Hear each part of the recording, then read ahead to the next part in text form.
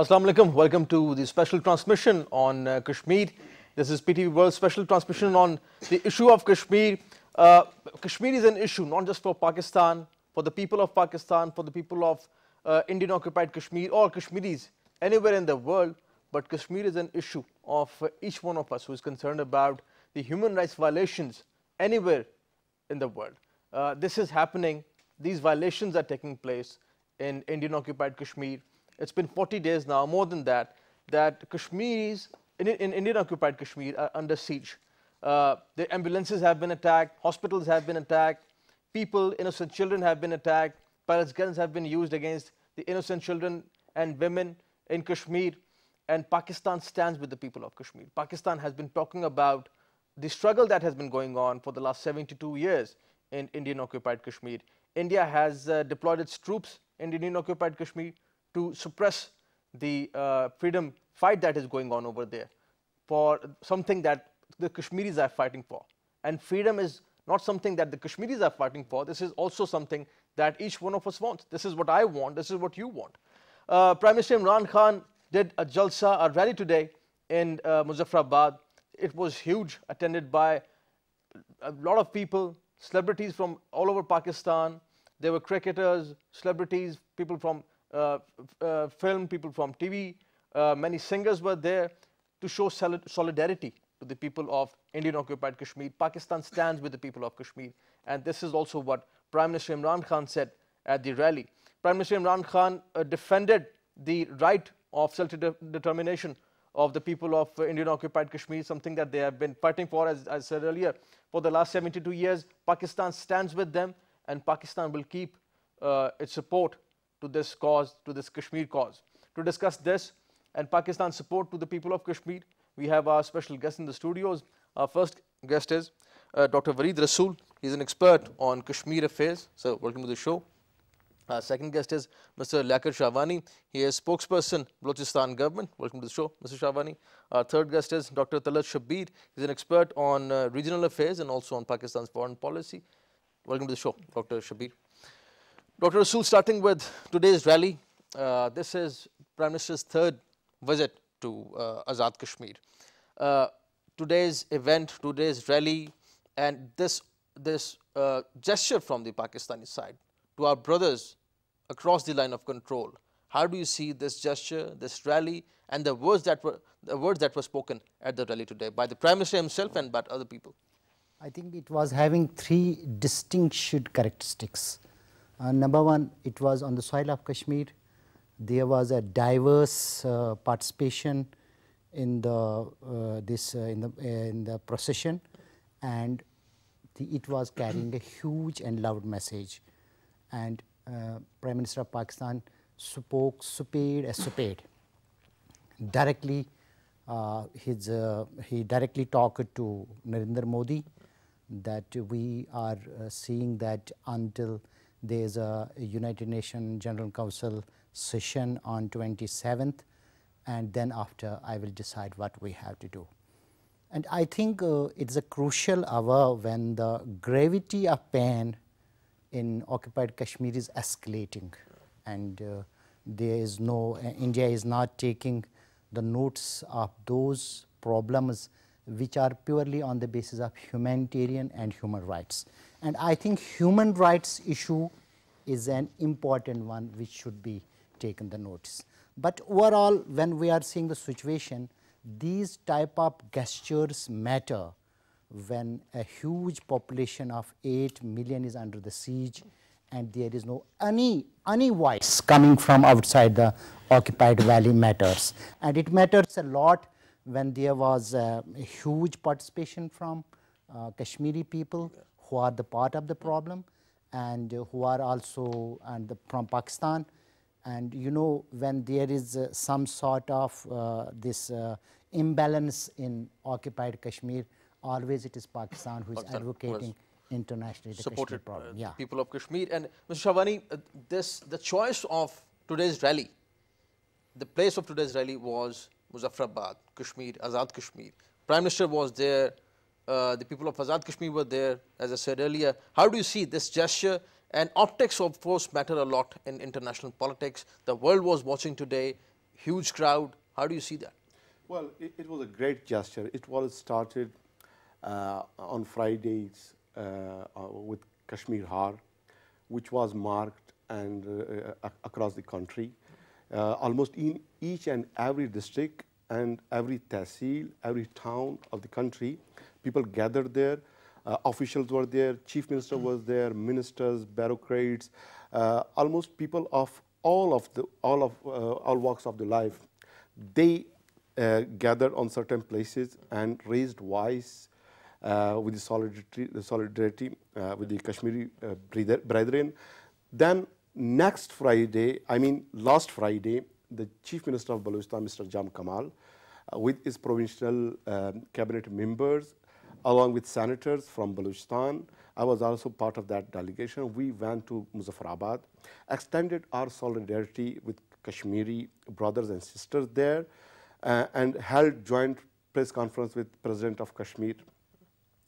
And also number of officials from Kashmir and different part of the country, they were there. So it was a great gesture, and I myself observed the gloom on the faces, the light on the faces of the people of Kashmir present there, and President himself, he was very happy with that gesture, and which was followed by today with the visit of Prime Minister of Pakistan, along with his cabinet member. They went there and held a huge gathering, and people of all walks of the life were there. So first time, however, we are observing a new trend in this entire exercise, that previously almost religious parties, they would come and held gatherings, meetings, processions, but this time it has become a national cause. It has become a public cause, and people of all walks of the life, they're feeling very much the cause of Kashmir. And just for our viewers, what are the sentiments of the people of Balochistan at the moment? Because you are how do you see the people talking about Indian-occupied Kashmir, the brutalities of Indian forces over there? What are the sentiments? On 14th August in Quetta, it was the third day of Eid, and it was not easy to bring out the people to a gathering when there is Eid days. But you believe me, and you have been observing and watching the footages of 14th August Kashmir Solidarity Jalsa. Yes. The crowd was overwhelming, and the ground, and we had just set the stage and the facilities and chairs of 15,000, but people were more than 32,000 people. They came and gathered, and the sentiment, the passion, the slogans of the people, the way they were participating, the way they were sentimental, it was remarkable, unmatchable in history of Balochistan. So first time ever,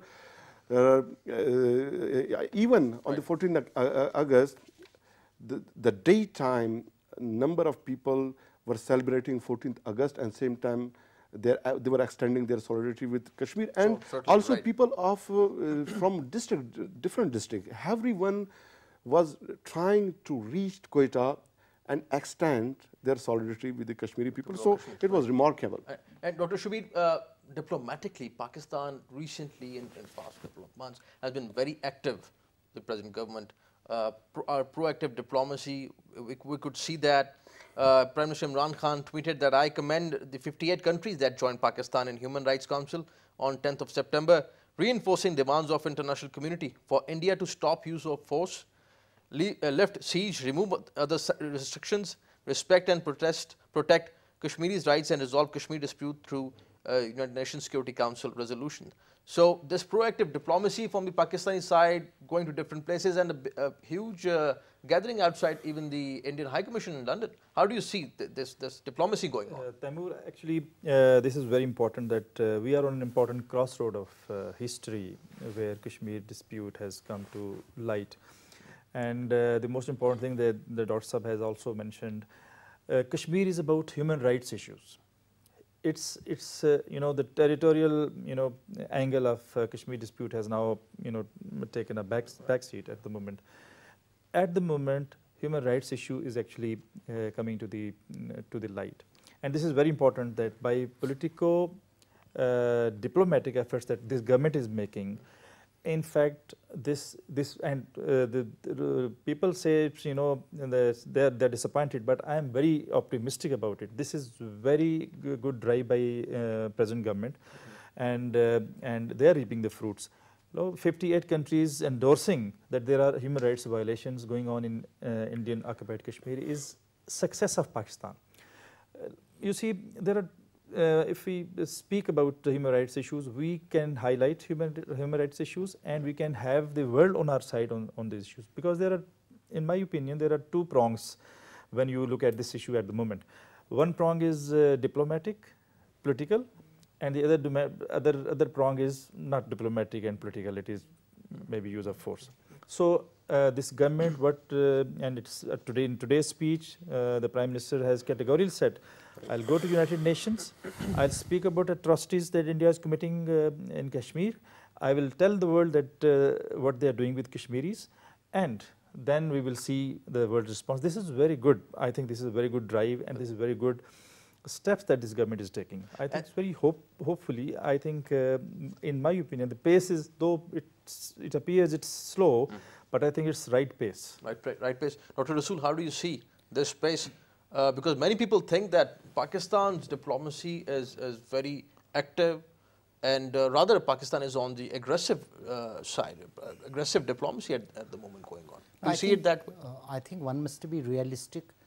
Since 70 decades, when Imran Khan came back in the power, he took it as priority. So if we consider it is now Kashmir is on the priority, definitely I am from occupied Kashmir and habitant of that valley. We definitely need some sort of some sort of console, and that is there. But when you see the internationally the things, you have to go systematically, and you have to exhaust your diplomatic efforts, and you have tried politically. But what India will do, since they have eroded the article while amending from backdoor Article 268, then amending 370, now they will bring in play the sovereignty issue. Now, what our government or our people who are in the Foreign Office, they are on the right track. They must knock each and every door which matters. Particularly, they have already raised the issue in the United Nations Security Council, and you know, when anybody knows that how international mechanism works, it is UNSC where something should come out. But UNGC, when you are going to UNGC, it is an one step ahead when we are knocking the door of the UNSC.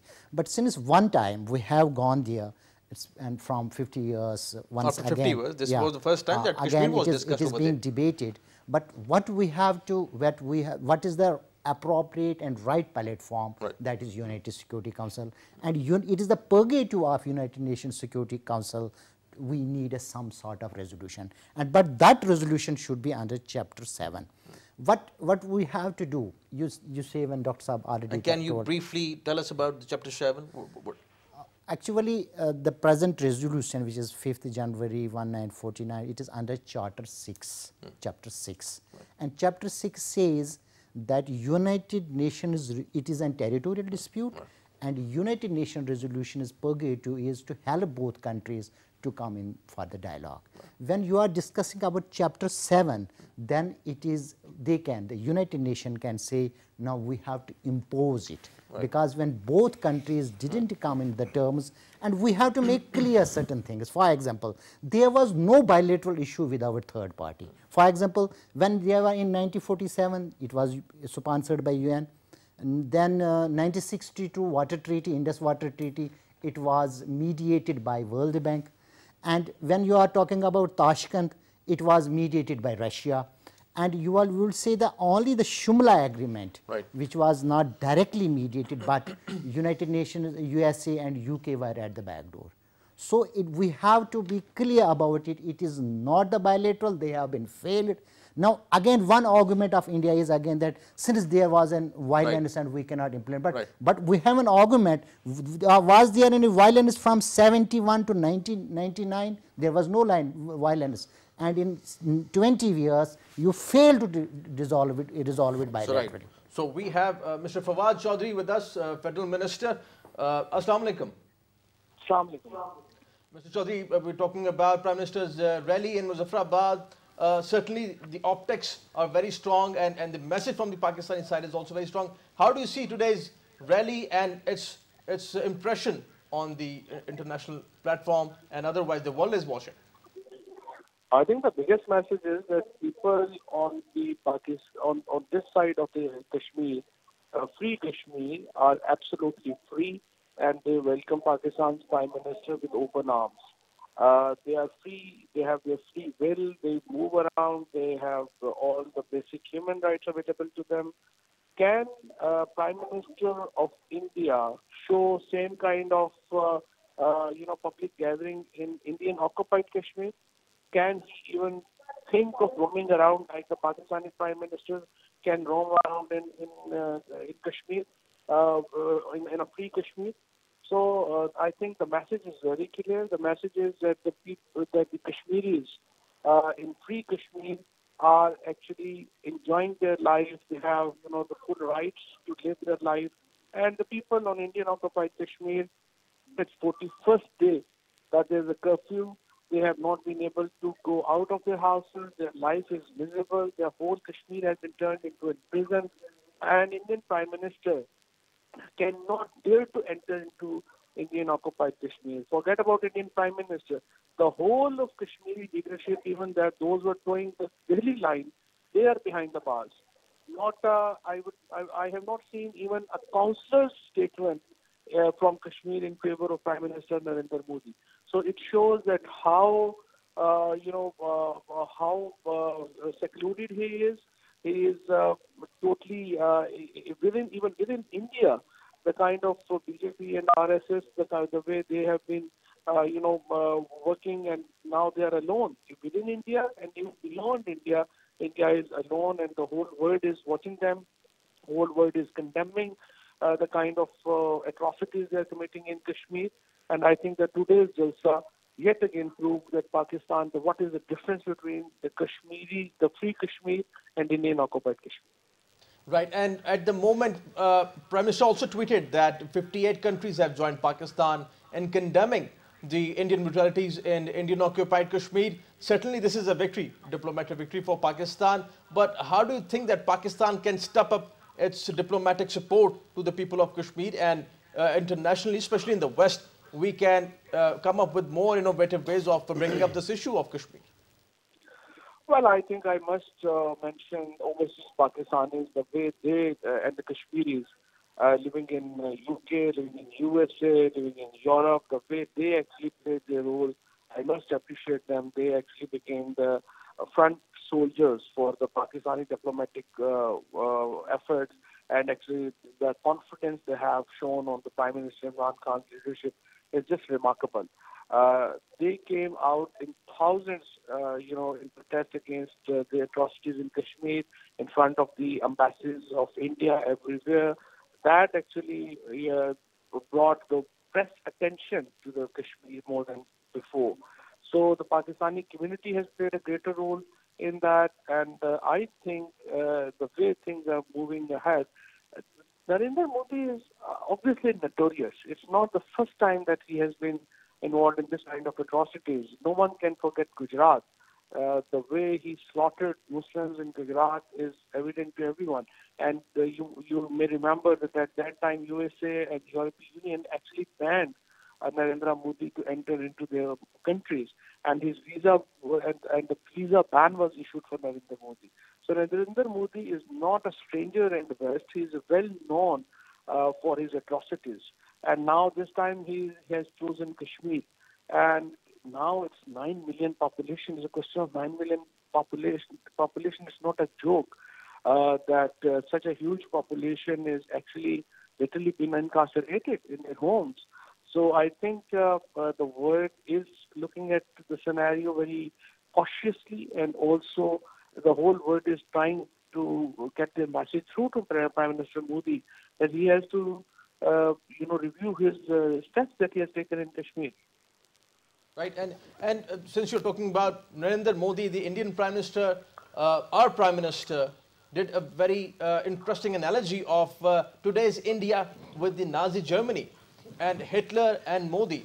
Do you think that, and you yourself have been very vocal about the Narendra government, Modi's government in India and backed by RSS and Hindutva parties, do you think that Pakistan can make the international community understand the similarities between Nazi Germany and present-day India, Narendra Modi and Hitler? I think Prime Minister Imran Khan has very successfully already achieved that goal to make the world understand that what actually RSS philosophy is. And by using the analogy of Nazi Germany, he has actually made matters simpler for them. The ideology of RSS and Nazi Germany and Nazis are very close to each other. And what Prime Minister Modi's politics is very close to Hitler, frankly. And even if you see now, it's the same in the case of Germany, where the whole world was trying to get the message through to Hitler that what he's doing is not acceptable. Now the world is trying to get the message through to Modi that what he's doing in Kashmir is not acceptable. So I think that the way things are moving ahead, Prime Minister Modi is actually playing with a fire. Now the problem is that this issue is not very simple. There are two atomic powers who are seeing eyeball to eyeball. So when such kind of situation arises, the stakes are very high. So when such a huge population can really get affected by the madness of one person, obviously the world is worried. And I think the world needs to do much more than looking at cautiously or warning. The world needs to come in and actually take the matters in their own hands. Right, Mr. Chaudhary, thank you for joining us. Thank you for your time.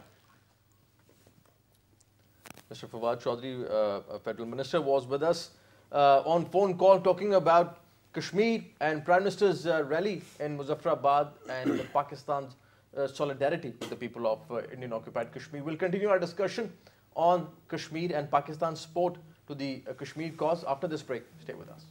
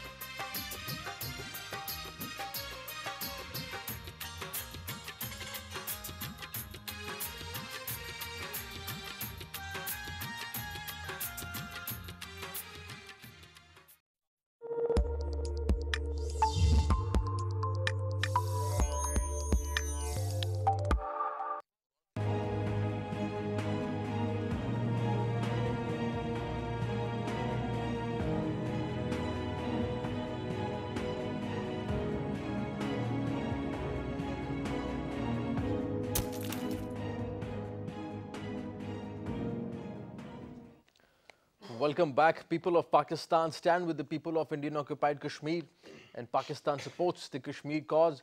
The people of Kashmir have been fighting for their right to self-determination for the last 72 years. They have been fighting the Indian aggression, oppression, suppression in Indian occupied Kashmir Many young people have given up their lives in Indian occupied Kashmir. People have been attacked, people have been killed, their houses have been burnt, children have been attacked, women have been attacked, but the Indian forces could never suppress the spirit of Kashmir, the spirit of the people of Kashmir. Mr. Shahbani, talking about this spirit, 72 years is not a short time. We see that in Afghanistan, United States has just fought its longest war, that is 18-year-long war, going to enter in its 19th year. But people of Indian occupied Kashmir have been fighting this suppression and oppression for the last 72 years. This is something quite strong. This is not ordinary. How do you see this spirit? Well, that's a spirit. That's why the Kashmiri people, their identity, they have survived their identity, and yet they are not assimilated in India. Their cause is internationalized, though international power they don't recognize because they have got their own interest with India. So international politics always it shifts. It has its own dimensions. In Cold War period, the picture of the world was something else. After 9/11, it's something else. Even after Berlin Wall, it was something else. So the things get changed, but the cause, the spirit, that is the thing which survives the nation, their identity. So the Kashmiri people, I think they have made it. And the India almost 1 million their forces are deployed there for decades. So it means they are afraid of that national cause, their identity, their struggle, their sacrifices. They are afraid of, and that's why they thrown cluster bomb on Kashmiris, which was followed by legislative bomb, abrogating 370. Getting 35A. So I would call it a legislative aggression, which was made by abrogating those clauses. But the interesting point is that the issue is that once this curfew is lifted, what would happen there? Because you cannot suppress the spirit, and the reaction certainly would be very, very strong. What is a volcano? It would erupt. And you would see the eruption, and they're afraid of that eruption because previously, historically, the Indian army, they have been engaged with Kashmiris, with their stalwarts, with their comrades, with their freedom fighters. They know the scale, they know the passion, they know that how they dare and how they respond. So looking towards that experience, they're afraid, and that's why they have imposed the curfew. And I think it would not stop also there. There is also a fear that it is not confined to 370, but 371A, B, C, D, E, G, H, I, the case of Nagaland, Goa, Sikkim, and other regions. They're also afraid because they're scared that it happened with Kashmiris, it might happen with them. Also, there is also a fear that the Modi, and it is a very realistic analogy with this Hitler. On 5th August, when this abrogation happened, I was also invited in a talk show. I think I was the first who made this analogy, because if you look at the history, the events which turned out in mid 1920s and then 33 when Hitler came into power. So a lot of intellectuals, they were afraid that they were expecting same kind of gestures, actions from Hitler, and that happened. And at that time, people were saying that this is not the issue only with two countries, but it would encircle entire Europe, and that is what happened. And then we saw what happened. So today, Pakistan is trying to convince the international brethren that this is something which can happen, and it is not the issue of two countries, but it might in future be the issue of subcontinent, then Asian, then region, and the world, globe. perhaps. Dr. Shabir, this analogy certainly is very interesting, and Hindutva is becoming a threat to the regional security. Not just Pakistan, but other countries also realize this threat. Pakistan's letter that was written by Foreign Minister Shah Mahmood Qureshi to the President of Security Council was backed by China. China has also condemned the brutalities in Indian-occupied Kashmir, and they have asked that both countries, Pakistan and India, can talk about this issue of Kashmir. How are other regional countries looking at this issue of Kashmir 370, 35A and Indian aggression generally in the region? Right. When we talk of Modi's designs, or when we talk of Indian government's design, this you yourself, you a student of international relations, we see that it's just game of power, and Modi government is actually trying to assert that they are a powerful regional player in the area, and it is a message to China, it is a message to other smaller countries in the region, SAARC countries. So message is very clear. This strategic messaging was very clear when he did it, and not only he did. When we talk of Hindutva is not, they actually, BJP had plans 30 years back that they are going to have this country as Hindustan. Those on 5 August, in my opinion, India has ceased to exist. Now it is Hindustan. It's they just want to make Hindustan everybody Hindu, and Hindu will be able to live comfortably in that country. One.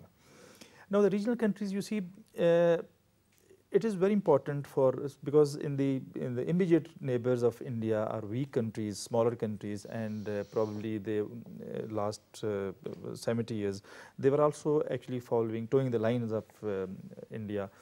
The only threat was Pakistan, and of course when the regional competitor is China. So this step, if it goes unchecked, so India will definitely move further and advance further, and which is not going to be good for the region. Right. And of course, regional powers are also aware that if India is not checked this time, it will be very dangerous. And appeasement, I just would like to, since we mentioned about appeasement of when we analogy of Hitler, it's for the world to know and realize that you don't have to appease Modi because on principle you should not. Because if you appease him this time, and it's going to be very dangerous because it's two nuclear countries that are confronting with each other on a very important issue on which Pakistan or any other country, had any other country been at our place, wouldn't have compromised. And probably we will never compromise on issues. And I think the world has to cease appeasing Modi and look at the issue as a humanitarian issue, which is a grave concern of every Pakistani and a grave humanitarian, and it's global issue. It's not our problem. It's global issue.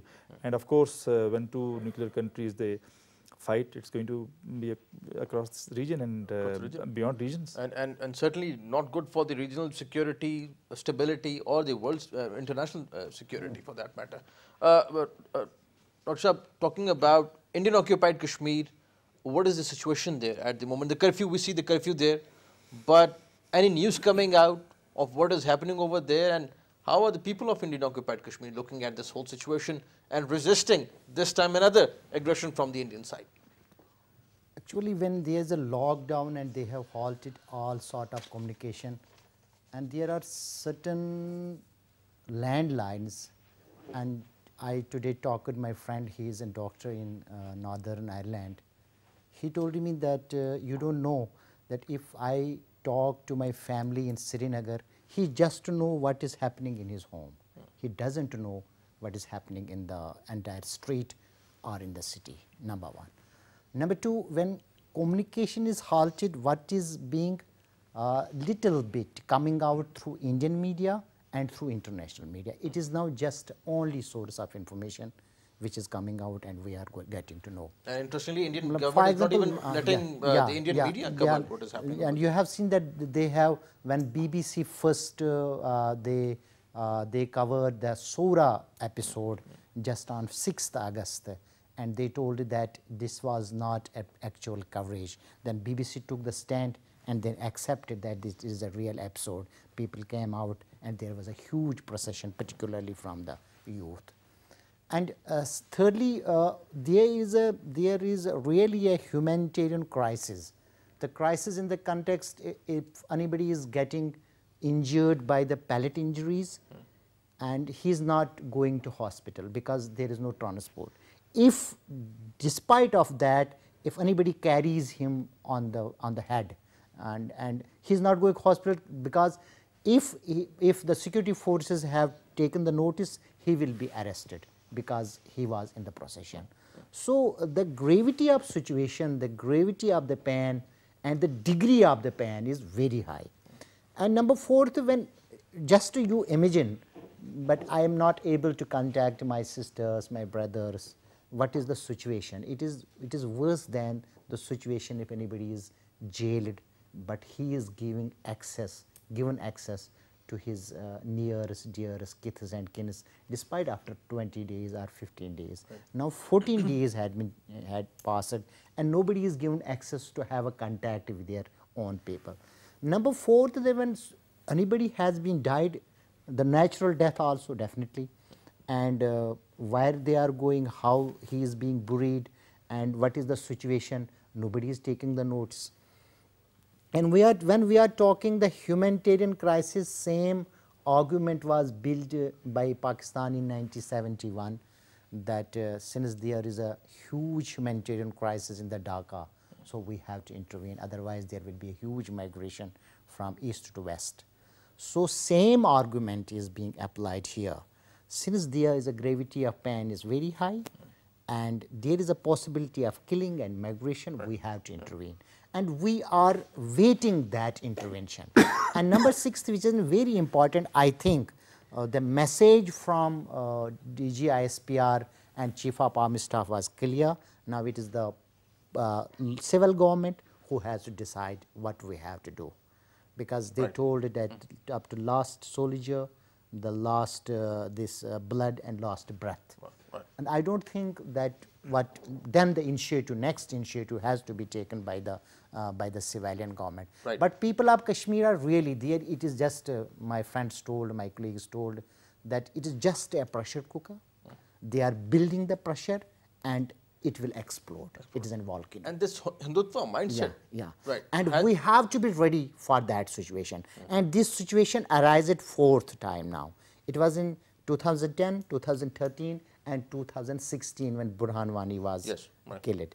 So they have no contact. Even the people, the constituency which was pro-India, for example, Umar Abdullah and Mahbooba Mufti, they were the pro-Indian constituency. They are not given even access to meet their people.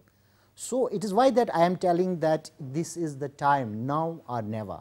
We have to reach our people, we have to help them by hook or by crook. But my opinion is that Imran Khan, our Prime Minister of Pakistan, should sit in the US, he should go personally to UK, he should go personally to European Union. He should spend more time in international community and convince them that it is not just a matter of India and Pakistan. But interestingly, you said absolutely right, that you're absolutely right that Prime Minister should bring up this issue.